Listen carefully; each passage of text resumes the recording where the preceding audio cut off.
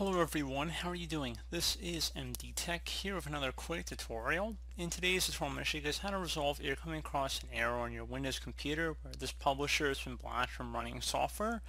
So we're going to jump right into it, and we're going to start by opening up the Start menu. Just left click on the Start button one time. Type in Manage Computer Certificates.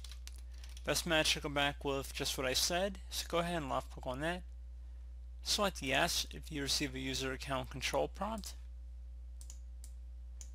I'm just going to make this a little wider on our screen here. Locate the untrusted certificates folder on the left side and either double click on it or left click on the lower arrow next to it to expand the drop down list. And now there should be a certificate trust list right underneath of that. So go ahead and just left click on that.